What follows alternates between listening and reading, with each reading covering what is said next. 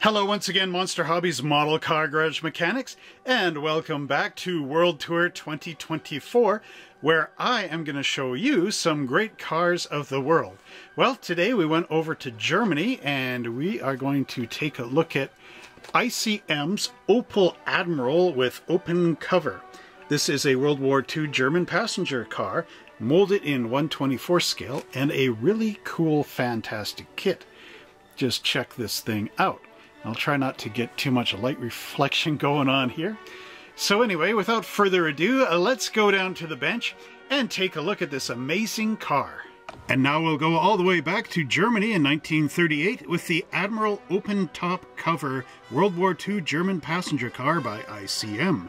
Here we can see it is molded in 1/24 scale, and this just looks stunning. What an amazing vehicle.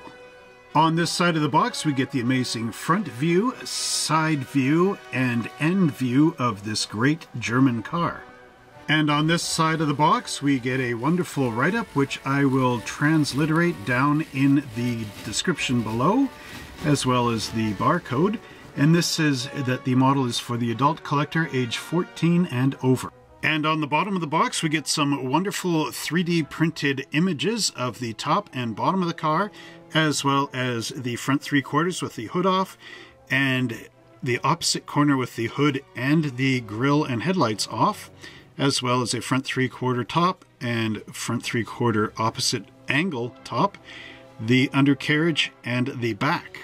So now let us open up the box, and this opens up quite interestingly. There is a flap on the bottom which unfolds, and then, if I can avoid the top of the camera, there is the lid of the box opening up. And now let's see if I can just move this out a little bit. There we go. So in this bag consists all the parts of this kit with a one big pull. These bags are nice because they actually have the plastic pull on here, so you can open it up and reuse the bag, crinkly as that is.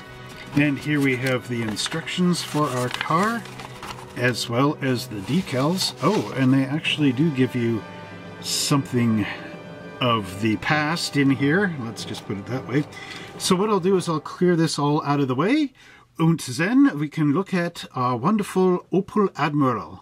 Here we have the instruction sheet for our ICM 1/24 scale Admiral, and these were cars that were made in 1938, but then when the war started in 1939, the cars were commandeered and given to officers of the Wehrmacht and the Luftwaffe. So that is the basic history of this. So down here we have a bunch of the specs on the car, as well as the paint callouts and the cautions here on when you glue your model together. As we open our instruction sheet, we are confronted right away with a parts tree pullout, and what we have is part tree A, B, C, D, E, F, G being the tires, H being the glass, and J being the top. It's interesting to note that we do have these orange highlighted parts, and if we look over here, it says that these are the parts not in use on this kit. There are also a box here that has a X and a 2 in it, and that is for making 2 pieces. There's a question mark for optional pieces, and then this one I find really interesting, an asterisk, and it says scratch build. So I wonder what that will entail. Before we continue with this unboxing, I just want to share something with everybody. This is the very first time I've opened up this model kit at all. I wanted to keep this whole thing like a secret from myself because I wanted to have some surprise in my voice, and I wanted to go through this with you as if it was your first time looking at this kit too, because it probably is. And that's why I'm going through all the instructions and everything. And you'll have to forgive me if I don't know what some of the pieces are in this kit, because yeah, I know a lot about cars, but I don't know everything about every single car on the planet. And I haven't researched every single car on the planet because I'm trying to get these videos out every Friday. So that doesn't give me enough time to do this sort of thing in between work and everything else. Not that I'm making excuses, this is just the way it is. So what we have here is the instructions, and just looking at this, I can see that it isn't really going across with the numbers. It's sort of going like this through the instruction sheet. So I'm going to have to go through and really look at the numbers to see how this all goes together. So what we have here is right and left hand side engine blocks in step 1, with the valve cover going up on the top and the oil pan down below. And then we drop down to panel 2, and you can see this is the completed step for panel 1. So now we're adding in a distributor cap onto the distributor. We also have this item here, which I'm not sure what that might be. It could be a breather for the valve cover. Down here, this looks to be maybe an oil pump. And here we have a fuel pump. And then we have a timing chain cover going on the front. We've got our upper and lower radiator hose, as well as this piece here, which could be another one of those drain overflow pipes. Or sorry, oil pressure overflow pipe sort of thing. And then here we have in step 3 another part that I'm not familiar with what it is, and it looks like it goes on top of the valve cover. So it could be a breather cap, or a filler cap for the oil, one of the two. Then here we have our air cleaner, our carburetor, our intake manifold, exhaust manifold, starter motor, generator, belts, and the fan. And all of that will go together to complete the engine. Now we're dropping over at this angle into step 4, and here we have what appears to be the, well, it's the wheels and tires, of course, but I'm just trying to think, is one of them the front and one of them the back, or what are they doing here? But basically, actually, you know what, this looks like left and right hand side. The artist actually drew right-hand side and left-hand side tires in these instructions. That's interesting. I haven't seen that before. So we've got a tire here, the wheel going in, and this is the hubcap. And then if you turn it around, there's the tire, the wheel, and the hubcap going in this way, right and left-hand side. Who would draw that up? So in step 6, we have the differential being glued together. Now it is in 2 halves split down the middle, with the front pumpkin pointing forward and the back cover toward the back, of course, obviously, right? So then we have this multi-piece frame in here, and this is really interesting the way they've done it. So you have a frame outer, and then these 2 inner pieces that are going in, and there's a lot of holes drilled in it, and that is to lighten up the frame, which is quite interesting, almost like a race car sort of thing. And then we've got a cross brace going into the back and one up at the front of the frame horns. We also have our steering box right in here, and we have these interesting shock absorbers, I do believe these are. Either that or they're just a support bracket, but I think they're shocks because they're tying in on the top of the frame and they're latched in at the bottom on the leaf springs. So this must articulate much like a lever type of arm as this is going down the road to keep the, to act like a shock absorber. In panel 8, we can see our front suspension being assembled, and what we have is the cross brace in the front, and then we have our suspension components here, and again, a front shock absorber or a lever going in and being mounted onto this piece. And then we also have our tie rods here for the steering. So again, quite a different way of steering a front car than what we're used to over here in North America. Now I'm just going to slide the instructions down a little bit because there's a lot to see here. So now we have our completed front suspension being glued up on the bottom of the frame. We have our tie rod here, our connecting rod, going into the bottom of the steering box. Then over here we have some hooks going on the ends of the frame. We have our drive shaft here connecting to the rear differential, and at the end of the transmission with our engine going into the frame and our 2-piece radiator being assembled. Then if I move the instructions further down, we can see the beginning of our interior. So here we have the front of the seat and the back of the seat, as well as the top. This could also be that towel bar that they have. And then this should be the back seat, and there's the back of the back seat being glued in place. Panel 12 shows our dashboard being glued together into the cowl. So the body panels on this kit are pretty much separate from one another. It's not one complete shell. It's many panels, much like the early Revell kits were. So just going through this, we've got the front cowl, we've got the windshield, we've got a rear view mirror being glued in place. We have this amazing piece, which I'm not sure what that is either. But we do have the dashboard down here, and there is a decal location going in here. So we get decals for the gauges. We also have the lower steering column, the banjo-style steering wheel arms, and then the outer ring of the steering wheel all glued together. And then here we have a little lever or something that gets glued to the bottom of the dashboard. Now that could be for the heater, or in some cases it might even be a lever for the parking brake. Now down here we have the back trunk panel being glued onto this pan, and this pan includes our rear fenders as well as the front inner fender aprons.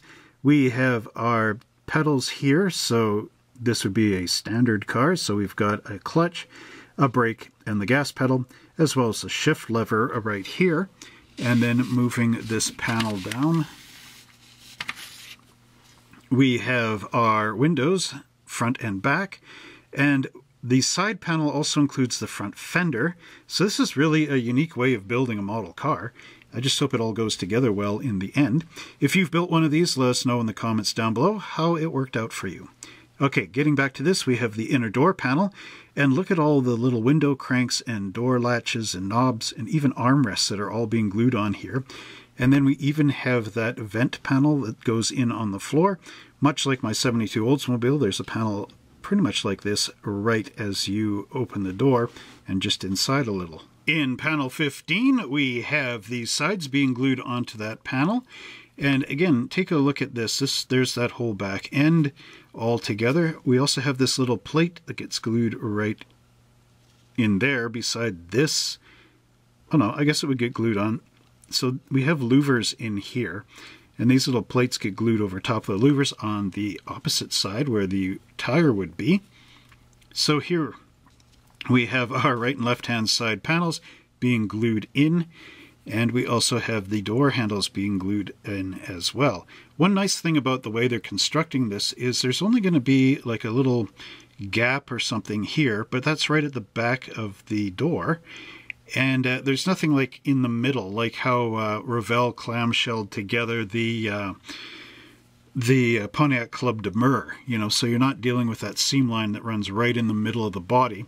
So even though this is a multi-piece kit, they are trying to hide the seam lines out of it, you know, from actually gluing the model together in numerous stages. So panel 16, or step 16, we have the assembly of the front cowl, basically the front grille area. We have these wonderful headlights that glue into the holes here, and then we have the two-piece grills being glued in, and hopefully these are open in the back. Now here we have the hood, and it looks like you're going to have a right and left hand side to this. And there's a wonderful piece of chrome trim, very much like a Buick in here, which gets glued right into there. And then I do believe H is a paint color, probably a chrome, and that's being applied around on these little latches and whatnot. Panel 18 shows the assembly of our body to the frame, and what we have to start off with is the X-frame underneath, and that'll be glued in here on this X that's way down on the body. And then we would drop our frame in right into the underneath of this body pan, and here we can see we have our gas tank molded in place. So again, wonderfully done. And we've got our exhaust pipe, which will connect up to the exhaust manifold on the engine and be glued in here somewhere along the frame rails and into the pan underneath. And then our final little bit down here on this page is the top being glued together, and again it is in three pieces. So you have the front, or the top, and the back, and then the glass being glued in behind. Now there was a detail on the box that said that this was ICM's first model kits, so maybe they made it this way because they didn't quite know how to do the tooling to make this as a one piece. Why they chose to make it all separate is really up to them. But at any rate, what we have here is this big piece of chrome, and this is actually a center trim ornament, and that will go right up the middle of the grille here and then along the top of the hood and up into this little plate on the cowl. And this little plate, I do believe, is a vent so that you get cold air into the front of your car.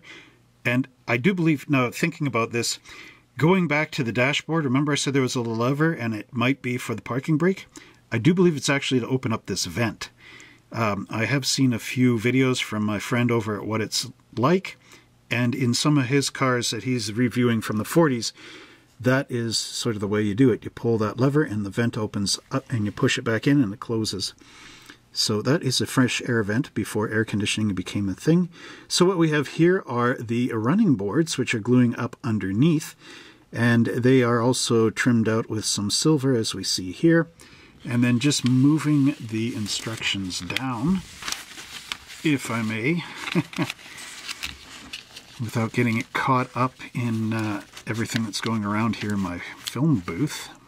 Okay, let's just zoom back a little touch. There we go. Thank you, cameraman, which is my hands.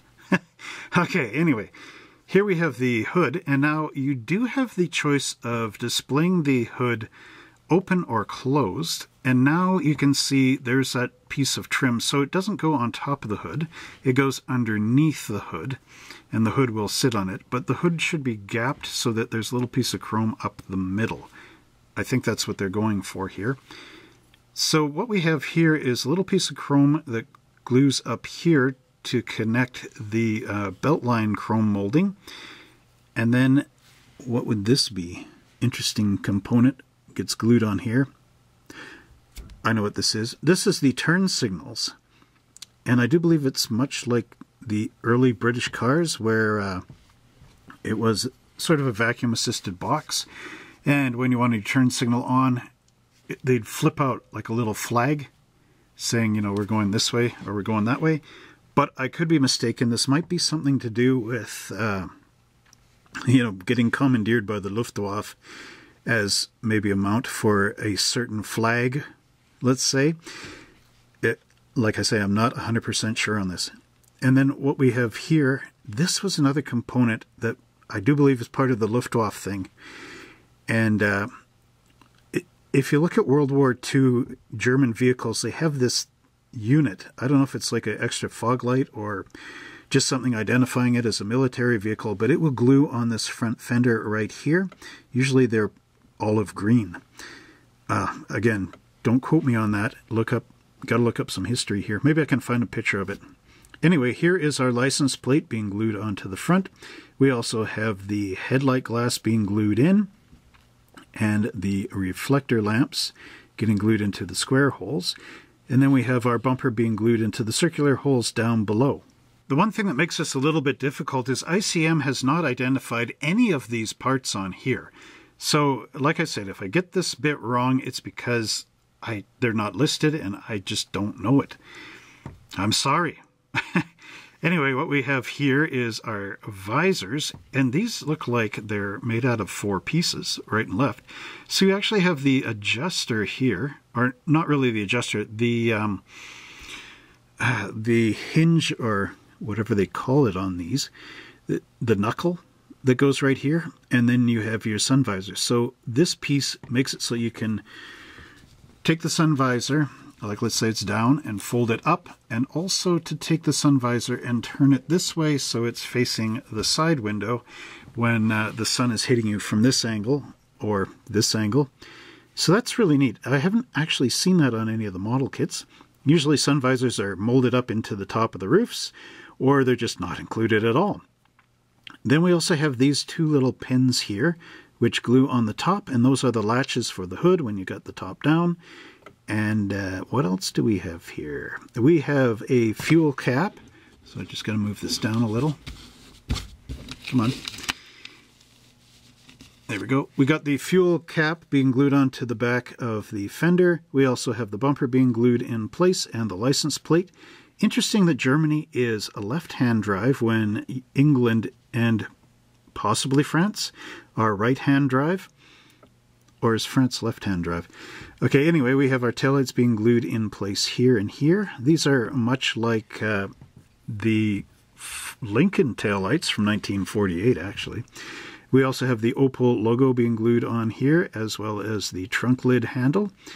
And then we have, I think this is a, I don't know what that is. Is that a backup light being glued down here? Or, well, it's not a license plate thing. At any rate, it's getting glued down there. And then we have our top going on as the final straw. Here we have an illustration of the completed car from a top 3/4 down perspective. And what we have here are either, these could also be side mirrors. It's really hard to tell for me until we actually look at the parts. But again, there they are. And this is much like the Bedford truck that I've done earlier, where they give you this final drawing. So you could copy this and then color it in the colors you want with pencil crayons, or even digitally through something like Photoshop, or even Paint, Windows Paint if you still have that. And just color this thing in before you actually start painting the real model. Next on our instruction sheet we have some paint color callouts. So what we have is the front view and back view of the car, of course. But here they are showing a blue color for your fenders and body, and then a light gray color in here along the doors. Our next picture shows a solid black version of the car, which would be quite cool, much like the box top art. Once again, we have a solid black car, and the only real difference I can see from this one versus the one we just looked at is the license plate number, and that is different. So the one thing I don't quite understand is why ICM didn't list what was going on here, because maybe these license plates are significant. Like this one has WH, so is that for the Wehrmacht, or what is it? Again, I'm not sure. We'd have to now go and check online for history. And our final illustration of the car is from 1939 and going forward, because it has the eagle with the crooked cross down here as the flag. And here is where that scratch-built symbol actually comes into play. So we have these little wires that you glue on right dead center of the fender, just dead center of the hubcap, but of course mounted on the fender. And these little pins would go up here, and then you put your special flag right there.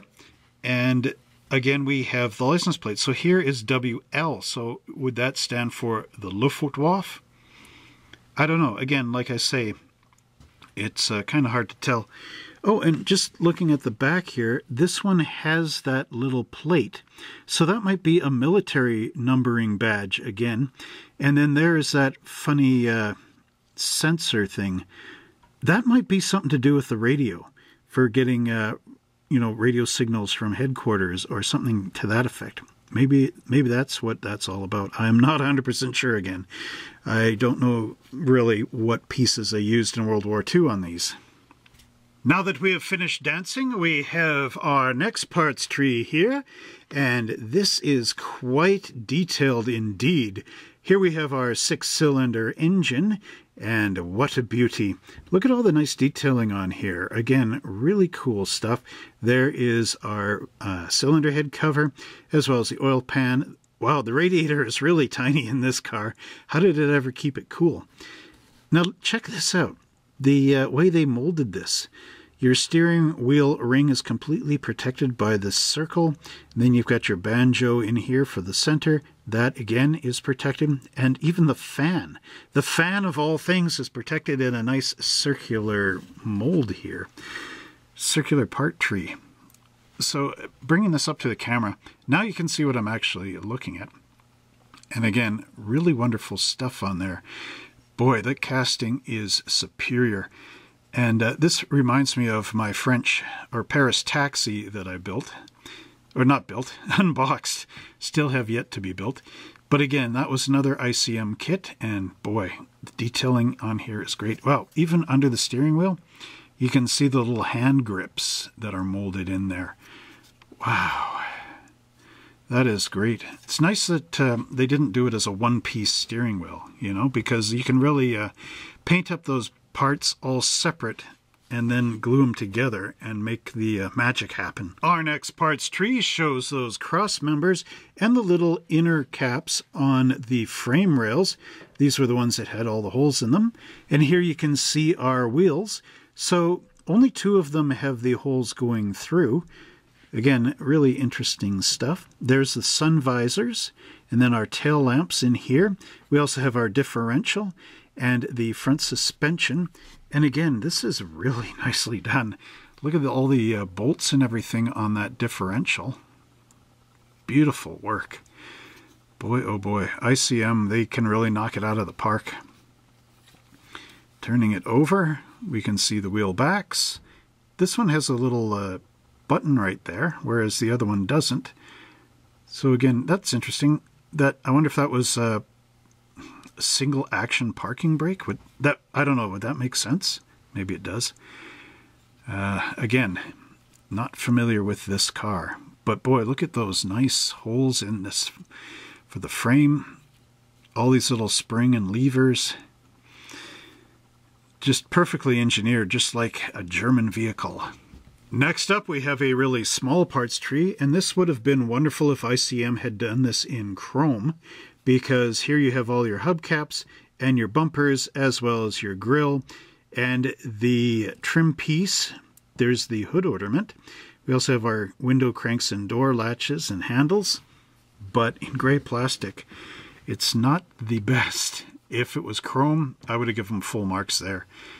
The issue here is that the grills are not open, so you would have to scrape them out from the back, and just based on the thinness of this, I don't know if I would open them, because there's nothing in here that would hold these from falling out as wires.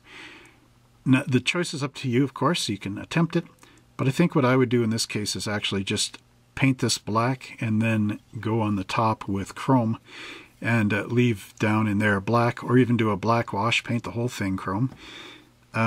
That's just me, nothing personal. It just looks really tight in there, and it looks like if you were to do something, all this would fall apart. The only thing I can suggest in that is to replace this with rod, but then make a couple of, cross braces that glue in underneath in the back. So like 1, 2, 3, or try to open this up and then glue those rods in there, just so that this has something to be affixed to, because currently it's just, molded as one piece. But again, overall, this is really wonderful. I don't see any mold marks on any of the bumpers or anything significant. So kudos to ICM for making such a wonderful little parts tree. Our next parts tree includes our big frame in here. You can see why they drilled holes in it. I didn't realize how huge this frame is. So it would have been quite a few 100 pounds if the holes weren't drilled in. Now here we have our seats, front and rear, and you can see just how thick and heavy these guys are. They would have been really comfortable back in the day to sit on. Again, a luxury vehicle. And then here we have those little boxes. I think they are turn signals. One has a flag sticking out of it and the other doesn't. Or it just has like the base of the flag. So I do believe these are those vintage style turn signals that flung out, and then this flag would be painted red or green or something like that. And that's because they didn't have the electric turn signal lights in the back. They were just a single brake lamp. So when you put your foot on the brake, the red light comes on. That's all they did. They didn't have the turn signal in it. That came later. Anyway, here we have our dashboard. We also have the headlights. And what else is going on here? There's the parts we don't use. And inner door panels. Again, most excellent. Look at how many connecting points are here on the exhaust manifold. Or, pardon me, the exhaust system. So 1, 2, 3, 4, 5, 6, 7, 8, 9, 10, 11. 11 connecting points. Now, I do believe that having all those there made for the plastic to go in here, perfectly with no sink marks or anything, but it's going to be a bit of overkill to clip all that out. You guys that do the 3D printing, it's almost like breaking out every single bar in between your part and what you want, or your part in the runners, I guess. But again, nice detail in here. Let's turn this thing over. Interesting. Yeah, you can see mold marks in here though when we turn it over, but I think where the mold marks are, they're going to be hidden. So again, really wonderful stuff in here. Oh, look at that. The headlights even have a light bulb down in the bottom. So you could paint that all chrome in there for the reflector and then paint the light bulb with like a white or something to that effect. Or even just, you know, drill this through and put an actual LED in that spot. Would be cool. Again, awesome work. Awesome work. You should pick one of these up. So now you want to know how to build up your body like Hans and Franz. Well, here we have it. So we've got our pan down here. We also have our trunk lid. And then we have our front grille shroud area, as well as the firewall and the cowl. And then we've got our hood, right and left hand side. We have our right and left hand interior. Then we have our exterior with the right and left hand side door panels and fenders, as well as our running boards down here and up there molded separately. So now you need your tester's liquid glue or something similar that is a liquid glue.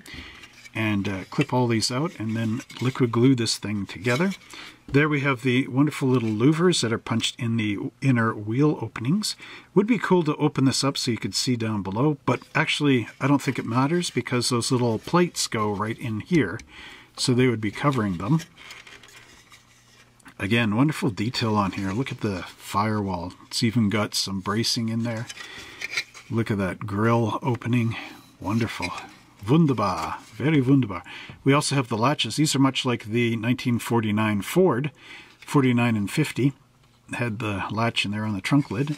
So if you're really good at latching, you can actually make these open just with a pin in between, and you need something so that this slides into the other. It's tricky, but it's possible. Here's where we have a whole bunch of mold marks, but what I would do instead of filling these, or, you know, see if you need to fill these, I would try to put the frame in here and see if the frame rails don't cover those holes before you actually, you know, find out that the frame doesn't cover the holes and have to fill it. Maybe you can just hide it. But look at that fuel cell.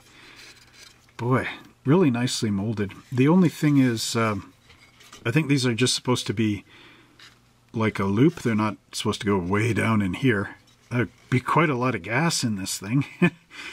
But that's the only faux pas I'll give it. But still, it looks really good. And you do have sink marks in there. On the fenders, on the top, you have the that seam there that's up in between, as if these are pinched together as a two-piece in the real car. There's also some seam lines up around here, which I think you may need to remove. But again, look at the real car first, in case that is some kind of trim element that the Germans were doing, before you actually start removing anything. But again, that part looks really cool. Let's see the other end here, the other parts tree. So, I mean, look at the door panels. Again, really nicely done. Got all the holes in there and the little slots for your armrests and whatnot. I really like when they mold these as, you know, separate pieces instead of a tub, because you can actually see what you're getting on the doors. The hood looks beautiful. Nice latches in there. Front fenders, there's a bit of flash on the ends, but you can easily get rid of that. But that's the only flash I've actually seen on this kit so far. How about you guys? Did you notice anything on those parts trees? Because I sure didn't. So if that's it, I mean, that's good. Because nobody really likes to be digging parts out of flash. Flash, oh. Now there are some mold marks in here which you can easily get rid of. But again, wonderful work by ICM. I mean, these guys get top marks over here. Because boy, they really know what they're doing when they make a model. Here we have 3 parts trees. Now these are everything that's remaining in the kit for plastic. And what we have is our 2-piece top right here. We have our glass parts trees as well as the tires. So let's just take a look at these all separately. Now, look at that nice roof in there. There is a little bit of the plastic mixing in here, basically from the plastic itself going through the parts tree. Now that's easily just painted over. It won't affect anything. I'm just kind of pointing it out. Now what you do have in here are 3 sink marks per side for a total of 6, and then in the back you've got 4 in there. But overall it looks nice. You almost have a bit of the fabric stitching in here, the little piping going down on the roof. Again, really neat. I like the chrome molding around the rear glass area.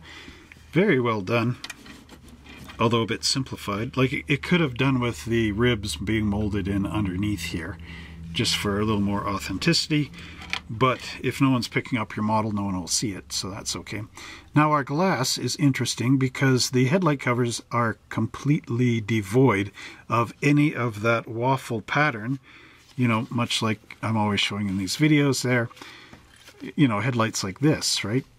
That's what's missing out of here.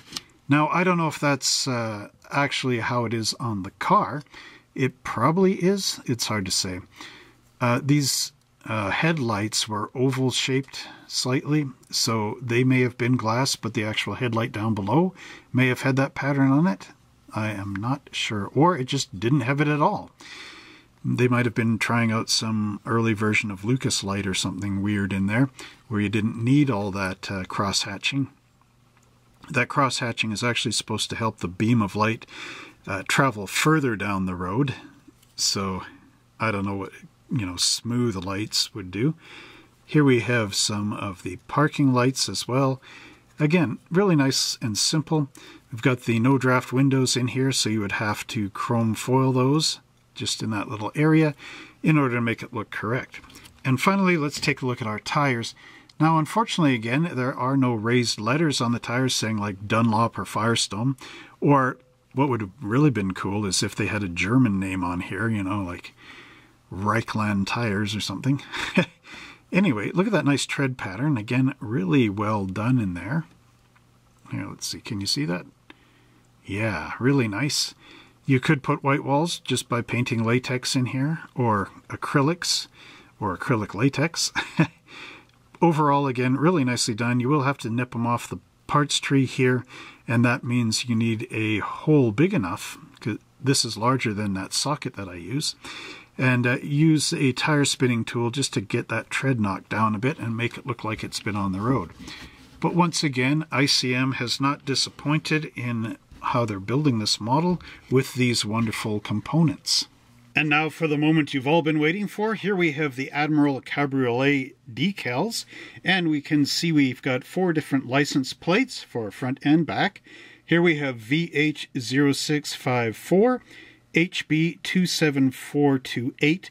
Now I do believe these are the civilian license plates, but here the WH and the WL, that could be for the Wehrmacht, and this one could be for the Luftwaffe. Now here we have 308, 785, and WL 89784. We also have the Opel lettering, which goes on the hubcaps, and down here we have the decals for the instrument panel. Now when I first looked at these, I thought, that can't be accurate to the real car. However, I did some online research of the Admiral Cabriolet, and I did find out that the instruments were actually this simple. Here you have your speedometer, and here is sort of like an odometer deal. It's got numbers 1 to 5 in here, and then this is the clock right there. And we also have some script over here, and we have this flag. This is for one of the military versions. It's got the eagle, and it's carrying that crooked cross. And what you do here is you would cut out a long rectangle, and then remember the little pin that you had to scratch build? You would slip the decal off the backing paper, and then right here where the little crack is, you wrap that area around the pin so that you've got like a long piece, and then it folds over on itself, and then right there would be the pin. You know, basically like folding an envelope in half, and that's what you're doing with that decal.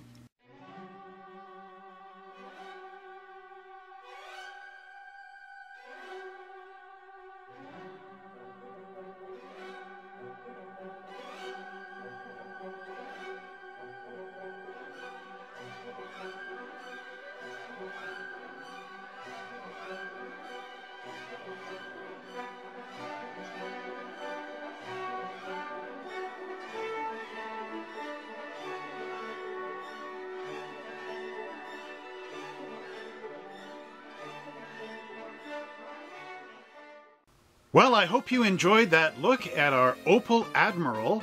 And if you've built this model kit in the past, let us know down in the comments below. How did you like it? Did it go together easily for you, or did you find some issues with maybe fit and finish? I want to know everything about that. And if you like these great videos, don't forget to subscribe to our channel. But hey, why not take that one step further and actually join the channel as a member? Now, members are a real special group of people. They get their name listed at the end of the video, like these people right here. And members actually get to see the video before subscribers do. So if I upload 10 videos tonight or whatever, I will space them so that, each video releases every Friday on this channel. But if you're a member, you get to see that video the moment it's uploaded. Isn't that cool? Isn't that a good incentive to become a member?